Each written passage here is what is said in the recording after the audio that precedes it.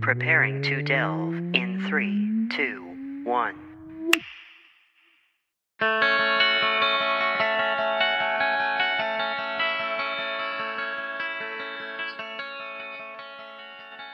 Hello, everybody, and welcome to Delve. My name is Nathan. And I'm Alex. And, Alex, how many cities have you been to in your life? Oh, too many. Too many? Did you ever find that some of them might be, I don't know, maybe foggy or, misty in some way? Broomis? Sure. Yes. Anyway, good news. We are going to be talking about a very specific city of mist. And to do so, we have the man who created a game called City of Mist, Amit Moshe. Amit, thank you for being on. Thank you for having me. It's great to be here. It is. I have heard so many people talking about City of Mist over the last year or so. Did you think it would have that kind of impact? It really feels like everyone is talking about it now. Well, I'm very happy to hear that. I was hoping we would have this kind of impact, definitely, when I created it. And, the way we kind of played it, we were definitely aiming at creating this kind of impact. It's a very special game, obviously personally to me because I created it, but I think also for the feedback that we've been getting from people. So yeah, this was the plan all along, and I'm happy it's working out. So. Yeah, it certainly seems like it is. Now, as being the novice that I am, I'm not real familiar with like the setting. I mean, I can assume that it's set in a city and there is mist involved, but could very you astute. You could be a detective. Yep. Don't give him any encouragement there. Really quick question. As Nathan's about to ask you to tell us about it, does this take place on the Isle of Mist? The Isle of Mist. Because there's a video game series about that, so I'm just checking. Oh my God, we had a massive. Before I go into City of Mist, I will say that we had originally we wrote Mist with a Y because it's a mystery and mystical and a lot of different things, and then everyone was like, "Don't do that." They're like, no. There's a whole wormhole of things and reasons why you don't want to do that. Yeah. To be fair, Mist was a great game, but this is not that game. No. City of Mist is really noir. It's kind of a noir / graphic novel game. So it's comic book noir kind of game where you play ordinary people with legendary powers. So basically, people in this city wake up one day and discover that a legend is kind of incarnated in them. So we have anything. It could be Alice in Wonderland, King Arthur, ancient Egyptian gods, whatever. And these legends are appearing inside ordinary people. The plumber, the detective, the executive. So you play these characters.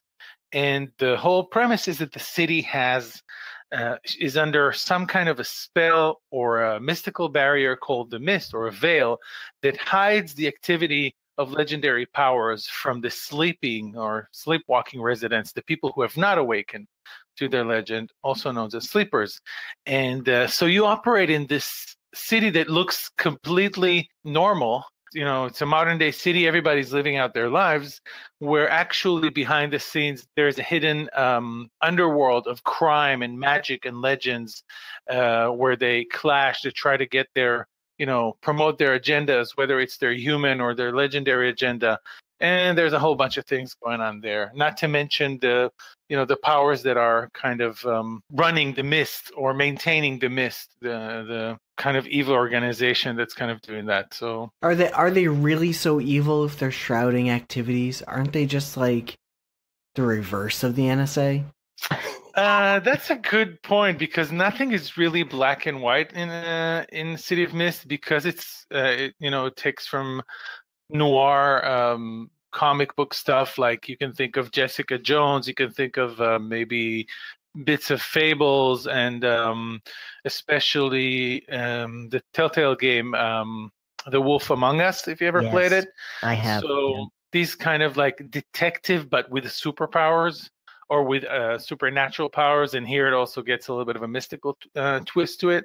So because it takes, after all these examples, the morality is never a black and white, clear cut kind of thing. It's all very gray. Everybody has an agenda. Everybody promotes their agenda. And also the people behind the mist are promoting a very clear agenda that's actually important for the city. But of course, on the way, they do a lot of kind of government style scary stuff. So. Okay. Yeah, I don't like government style scary stuff. It terrifies me. Well, oh no. So you will definitely not like the gatekeepers when you meet them on your next game. Uh-oh. It's never good when they call themselves gatekeepers. I know. It's just a slippery slope from there. But yeah, so you actually play, I mean, in the basic form of the game, in the core book, you play Rifts. So people who have awakened through their legendary powers and who have questions about their powers, about what's going on in the city. And often your group of Rifts called a crew is kind of like revolves around some kind of, there are multiple options, right? But it revolves around some kind of mutual agenda. So either you're a group of vigilantes fighting crime, or you are a group of professionals for hire, guns for hire or muscle. You could be just a bunch of friends from high school or something like that, or from college, who are, kind of like thrown into this world of magic and crime.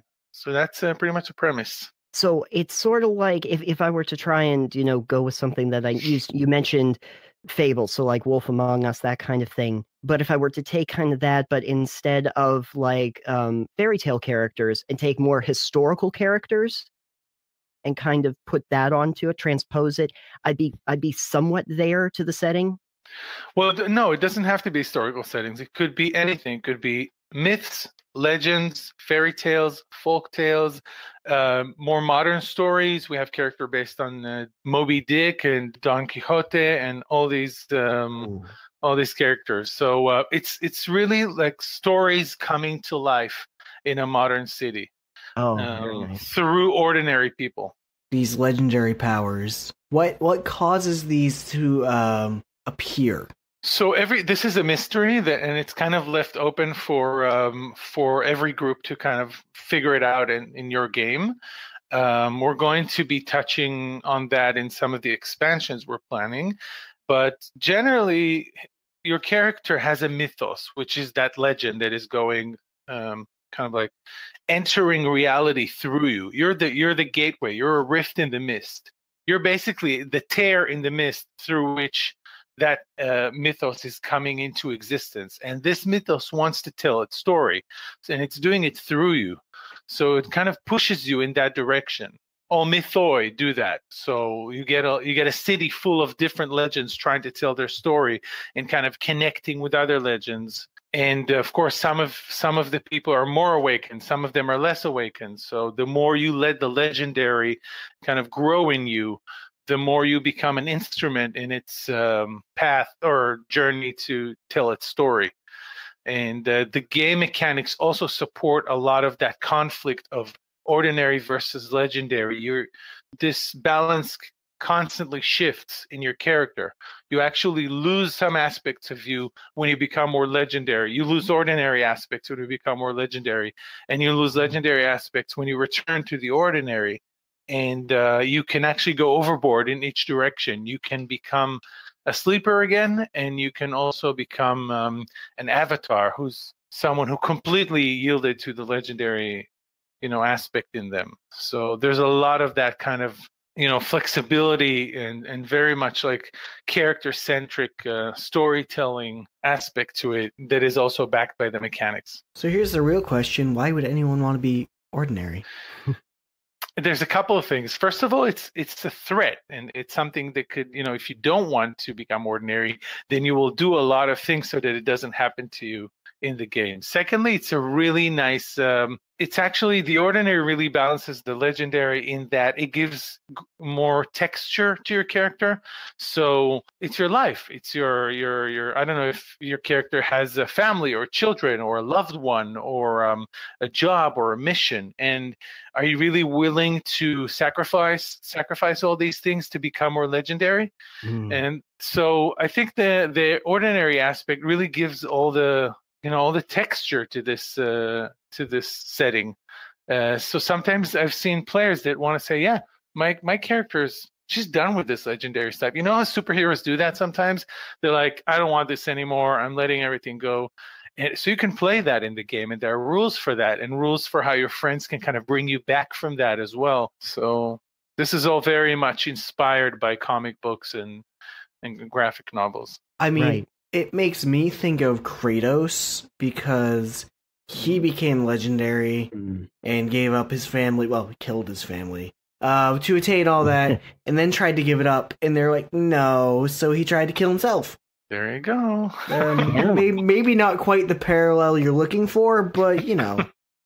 No, that is definitely that dramatic thing, that kind of dramatic developments. The system is really built around, other than all the the combat and all that kind of stuff and the investigation, the system is really built around creating possibilities for dramatic developments in the characters' lives. So you gain themes, you lose themes, your character is changing, you sacrifice some of your powers, or you make a sacrifice in order to attain a certain goal. Like whenever we have a move called Stop Holding Back, so you're able to use your powers at a really crazy level, but you make very big sacrifices to do that. So it's all about really creating a story, because I feel that this is becoming more and more something people are looking for, systems that are supporting interesting story development and kind of make them happen, rather than a system that just like tells me what I'm able to do, but it doesn't promote the story, if you know what I'm saying. Yeah, I get you. Yeah, and I kind of like the idea that you do have something to lose, that there's like a give and take. So like I could be me, but then if like I'm also Don Quixote, I have to give up my like video game time so that I can go and chase windmills. I might not like that bargain. Exactly. I gotta rectify this in my head. That would actually not be a great character to end up being. Don Quixote would not be a great character to end up embodying. You could be the legendary Leroy Jenkins if you prefer anything. That would be more useful. I can tell you that. So City of Mist is a noir, but it is still set in the modern day. Definitely, yeah. It's kind of, I guess, technically it's a neo-noir. It's noir with color. So a neon noir? It's also neon and noir. I said neo, but it's also very neon noir. Certainly, our Kickstarter now and our story arc book, Nights of Payne Town, is very neon noir. So it's a neon noir. Exactly. Triple N. Get that alliteration down. Exactly. Always. So it's a detective story with superpowers, basically. I really like the idea of that whole setting. Let's head back for a little bit. Let's go to the Wayback Machine for a second, and talk about the actual point where you really started working on the game. What was your inspiration to create this kind of setting in the first place? Well, this setting existed for a while, and then I created the game for it. But the setting existed for a while. Yeah, I guess. The point that really inspired me to create it was a really specific moment in time. I was actually in Jerusalem at the time, and it's a city that very much mixes the old and the new. You can walk in a city block and suddenly have a mausoleum from, I don't know, 2,000 years ago. And you can see where it's going. So I was walking there at night, and I hear, sirens and things that are dogs barking, very much a city thing. But I'm standing next to this mausoleum, and it's really old, and there's definitely that mix of myth and modernity, I guess. And that was where I kind of started thinking, that'd be interesting. I mean, I would really love to create something that's kind of playing on that mystery, and where there is really a world hidden within our own world. So that was kind of the origin of where it started. And how long ago was that? This was in 2005. So we've played this for like 10 years before we start. I mean, in different campaigns and not consecutive 10 years. But I played in this setting for a while before I decided to turn it into a game. Oh, I get you. It's interesting to see like the old next to the new. I feel like it would be a little jarring if I was like next to the Arc de Triomphe and there was a Starbucks next to it, and you're just going back between the two. There you go. Yeah, there probably is one next to it, but sure. we'll slide past that. There's a Starbucks next to everything. There's one in the arch. Sure. That would actually be really interesting if you could get your coffee at the top of the arch. That's a very neon-noir thing too. Totally. When you originally started working on City of Mist as a game, yeah, what did you want to use for mechanics to really drive that story, really drive that mechanically? So I'm a big fan of Powered by the Apocalypse, like Dungeon World and Apocalypse World and a bunch of other games. I think it's great for driving the story, propelling it forward, and especially because I don't know if you know the system, but it's basically rolling 2d6 and adding a modifier, and you always look at the results, you judge them by the same categories. 6 or less is a miss, but a miss isn't just a miss. It always means that the MC or the GM gets to introduce a new complication, a severe complication. Then 7 to 9 is a mix of it's a weak success. It's usually some good things mixed with some complications, and 10 or more is a great success. And the different moves, what's beautiful about Apocalypse World is that the moves are built to create a certain genre, to push the story in a certain direction. So you would have in Dungeon World, you have basically Dungeon World is the D&D version of Apocalypse World. So you would have moves that are similar to D&D, right? And in other games, you have moves that they're basically capture the tropes or the essence of the actions of the genre. So in City of Mist, you have investigate, you have hit with all you've got. That's basically your way to punch the living daylights out of someone. You have stop holding back. You have all kinds of moves that are built to create this story. So I really loved Apocalypse World, and I was going to use it. The only problem with that is that superheroes in Apocalypse World don't really go very well because Apocalypse is very structured. You have a finite number of moves, and you can't really create, a lot of variety in the superpowers. So this is where I added tags. So basically, instead of adding a modifier like a stat to your rolls, you actually have 12 tags when you start the game. Whenever you take an action, you pick out the tags that are most relevant for that action. And that is the number of tags that you can associate with the action is your modifier. So this kind of opened up a whole new world because tags can be anything, they can be obviously characteristics, powers, abilities, gear, allies, resources, attitudes, personality traits. There's really no limit to what tags can be. So that makes people have tags like obviously strong and I don't know, like if you're Don Quixote, you have maybe like a lance and things like that, or a phantasmal lance that you can summon. But sometimes people also have things like witty remarks, or lines like the more the merrier, and then your character is stronger when there's a bunch of people. This gives me a little bit of vibes towards the Fate system. Yeah, definitely. Reminded a lot of people of Fate. I played the setting using Fate, and that was one of the options. And I have to say that I don't understand Fate very well. I have never really studied it. But the only thing that I felt when I played it, it was a little bit like up in the air. It wasn't crunchy enough. So I wanted to find a balance between going completely hand-wavy and, going full-on crunchy system to something that was relatively rules light, but kind of felt meaty enough. I don't know if have you ever played Fate? Did you have that feeling? I haven't played Fate. I did make a character for a game that never happened. And I've listened to some Fate games played. But yeah, it is very open, and it does seem like it's a lot less rules structured. Whereas opposed, you said Apocalypse World is very structured. Yeah. So I think that middle ground is really an interesting place between the crunchiness and the role-playingness. Then I think that's actually a really good ground to occupy for a noir. That was definitely what we were going for there.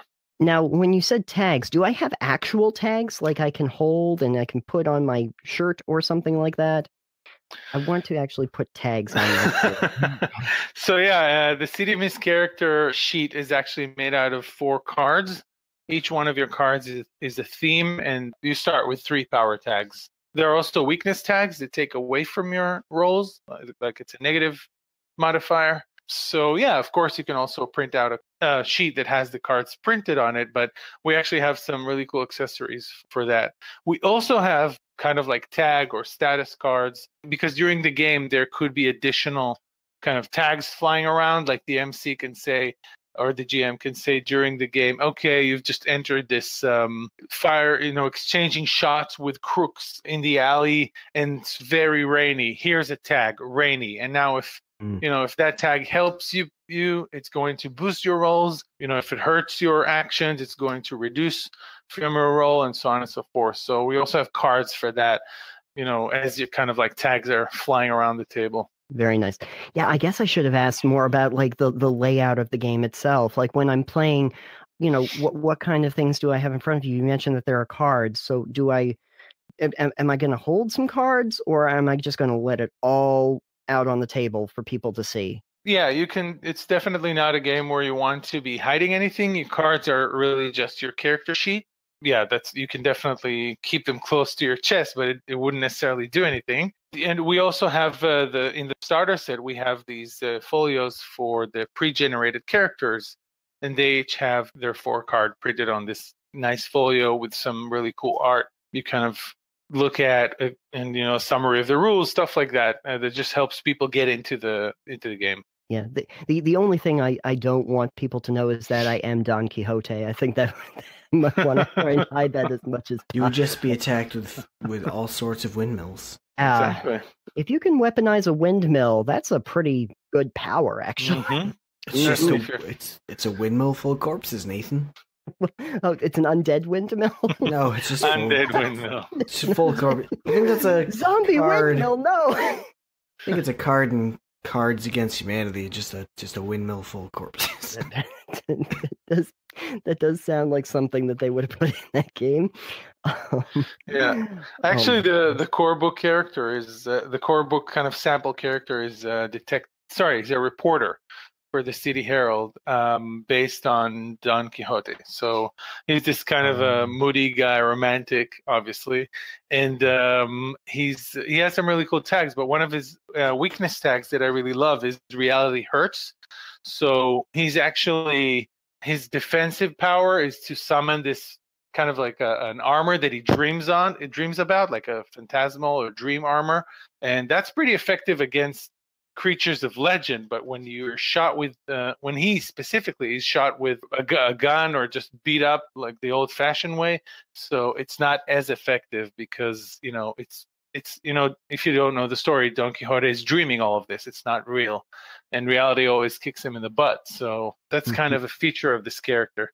When we go back to the start, like before it was really a game and you playing it and testing that out, yeah, what kind of characters were you playing when this was in playtesting? You mean when we just started out? Yeah, when you were just starting out, like what were you playing? What were your favorite characters to play?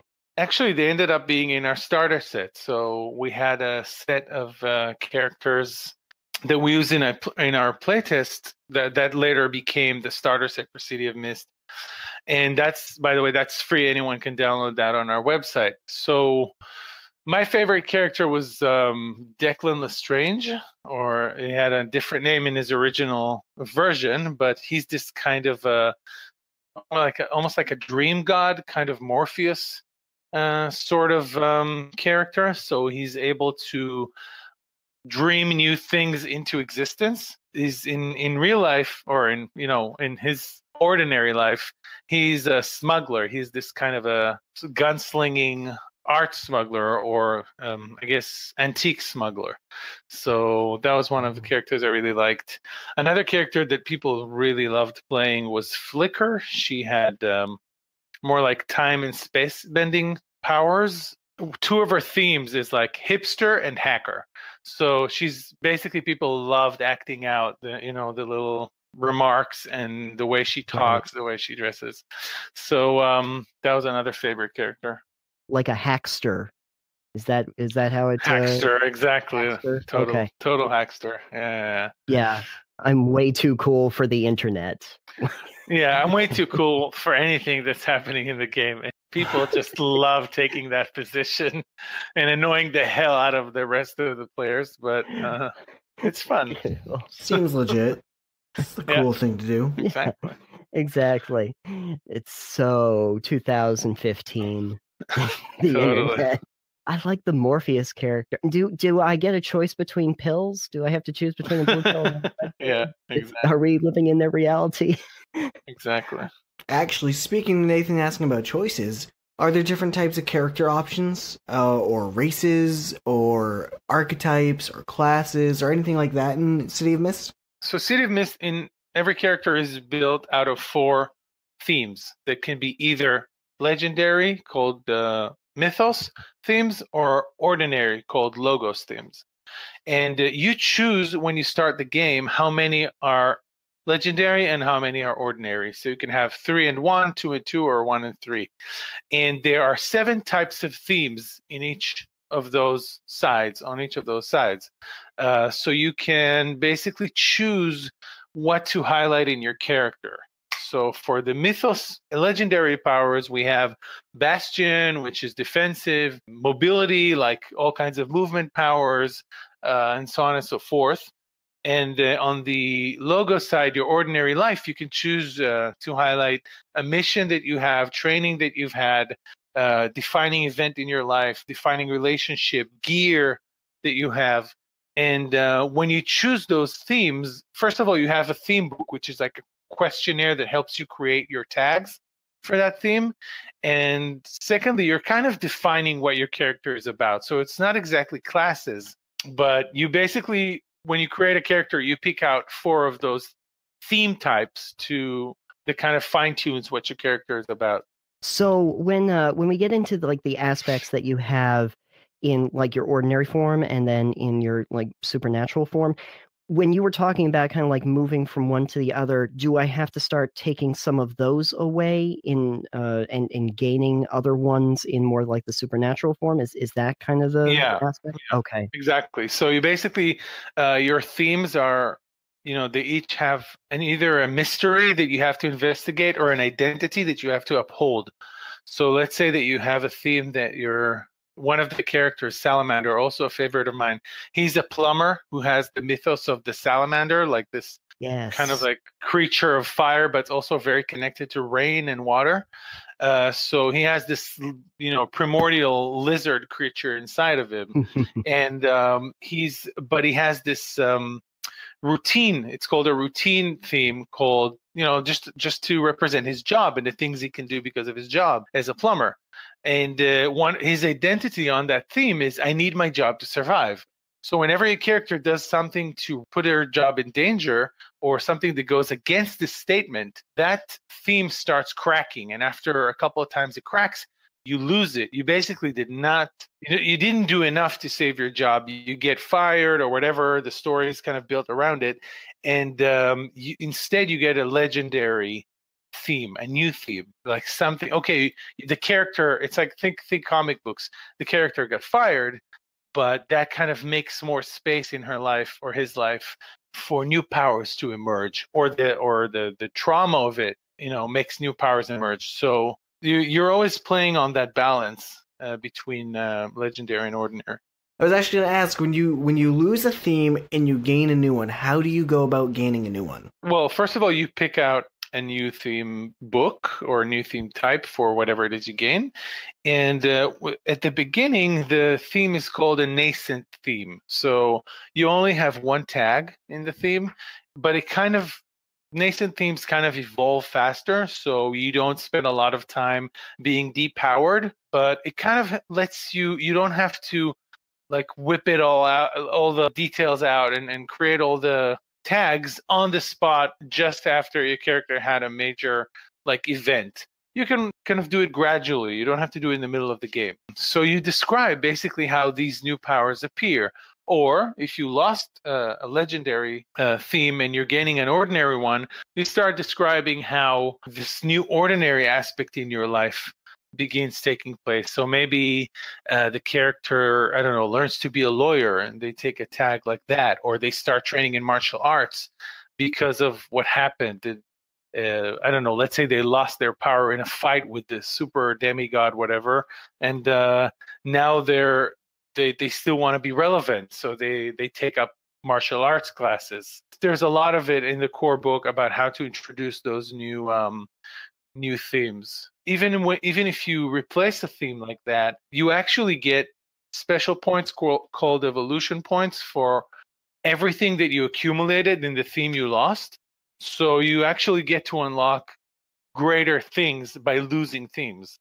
It was really important to create some kind of a mechanism that would encourage players to take those dramatic actions and get to those dramatic developments. Cool. So can I ever gain the same theme I had once back, for instance? Yeah, if you want to do that, you can definitely, there's no limitation on that. There is this, I guess, a place in the core book where we say, ask yourself if that's the most interesting thing you can do with this moment, but sometimes it is. So there's no limitation. Right. I foresee someone that's built like the Hulk and then loses their, super strength, angriness power, whatever you want, their Hulk power. Yeah. And then they're like, man, I can't do anything I used to be able to do. I want to get that back.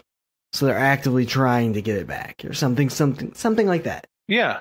There's one thing that's really important to note is that this whole losing and gaining themes thing is completely in the hands of the player. It's not something that the MC chooses. The player chooses when to say, oh my God, I just, completely ignored the fact that I'm working tomorrow morning. I'm going to mark crack. That's one of the progression bars of the deterioration of the theme. I'm going to mark crack on my character because my character is actually, she just did something against my core, identity. Or let's say that my mythos is calling me to explore something, a question like when is it the right thing to use violence or something like that, and I ignore that question and I don't look into that, and so maybe I'm kind of letting go of my mythos because that's the whole thing about my mythos. So players really are in control. It's just a tool for the players to get more out of the characters. It was a big decision in game design because usually the GM is responsible for compelling the players into these things, but it's just not that much fun when you're being forced into these things. So we kind of said, why shouldn't the players just manage their own dramatic moments? And it's totally okay if one of the players doesn't want that. I mean, they just want to stay with their power set and build them up. That's fine. That's an option. Cool. No, I can totally get behind that. That it sounds really interesting.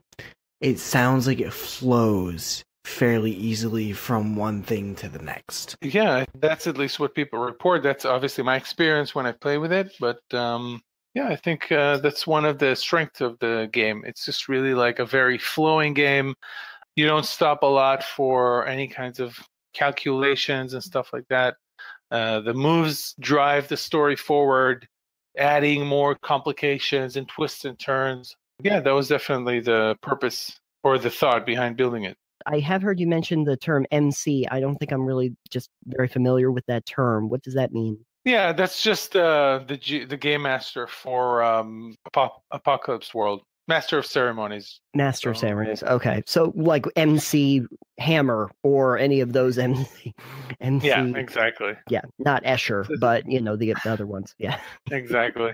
So it's basically the role of the GM. It's very much to drive things, but it's a little more host kind of thing. There's a lot of the narrative or the agency or the narrative power is in the hands of the players. So I think that's why they chose that name. Is it the kind of thing that you prefer to use when you're talking about City of Mist, or do you have a preference of what people call the person running the game? Oh, no, totally not. But we definitely had to choose one for the book when we're writing texts. And I felt that was, that was a good term. It's not the game master. No one's mastering the game. We definitely write in the most explicit way that it's the most important role in the game, because without the MC or the game master, you can't really play. But it's just something we had to choose from a technical perspective, how to call this. So right. And it kind of lends to the to its origins with like the powered by the apocalypse sort of narrative. Yeah, absolutely. Yeah. Me personally, I like to stick with CM. Somebody's going to get that reference, but only somebody who follows like things I do personally. Doesn't matter. We were very happy to have Amit Moshe on the program and talk more about City of Mist, which, you know, I'm not personally familiar with, but my goodness, so many people keep talking to me about it. So being able to learn all about the game was a real treat. When we return on the next episode, we are going to be talking more about the current Kickstarter that he has going on for Nights of Payne Town, which is actually a story arc book for City of Mist. But do not wait until then. You can go right over to Kickstarter and look up City of Mist. You will find it. They've done a whole thing with that where you can get PDFs or hardcover copies of books. They have 4 different books, Nights of Payne Town, Shadows and Showdowns, which is an expansion book, the player guide, and the MC toolkit. And you can basically pick and choose how many of the books you would like, and if you would like some in PDF form or some in hardcover form. But the artwork is really great. You should go and check it out and see if this is right for you. Or if you want to check out some resource materials about City of Mist, go over to cityofmist.co, and over there they actually have a few free downloads so that you can kind of see the system, a few free cases that are downloadable. You can go and check those out, and then you can get a real feel for it yourself. So something else you can do that doesn't take any investment on the outset for you to look into. And also make sure to follow them on Twitter at City of Mist RPG.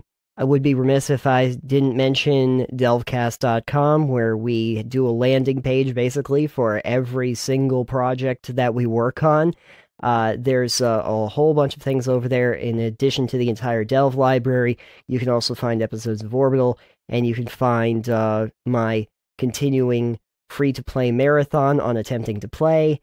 We're doing 2 videos a week for like the next 2 months, it feels like, and probably maybe more than that. I don't really know at this point. So you can find it all over on delvecast.com. Also, make sure to rate, review, and subscribe to us on any podcast app that you happen to utilize, if you use any of them. And also make sure to check us out on Twitter. I am at Citanium, Alex is at EXP Limited, and the show is at Delve Podcast. And also, if you happen to be on delvecast.com, check out our Patreon. We have redone it. It's not the funny, tongue-in-cheek one I had up originally. It's actually with like real tiers that have actual stuff attached to them now. And on that note, I would like to thank our shiny level sponsors, Bonnie Ainsworth and Dom Perry. Thank you so much for supporting the show. And also, while we are going to be having another episode where we talk more about Nights of Payne Town with Amit Moshe, we are going to be airing that after something cool happens, and I want to mention it to you if you are interested. If you like watching live plays and live streams, on August 13th at 8 p.m. Eastern Standard Time on twitch.tv/Encounter Roleplay, they are going to be doing this like exclusive playthrough of one of the scenarios from Nights of Payne Town. So you can get to see some really, really good role players play this game. You don't want to miss that, because you know Encounter Roleplay does some really great stuff, right? Of course you do. So check that out, because that's going to be airing before we actually do the next episode. Now, even after that time, though, you could just go on and watch it anyway. But if you want to watch it live, August 13th, 8 p.m. Eastern. And with that said, I think I'm going to go try and get out of this mist. It's a heavy fog. Feels more like a heavy fog. Anyway, until next time, thank you for joining us. And we're looking forward to seeing you next time when we delve even deeper into City of Mist. Goodbye.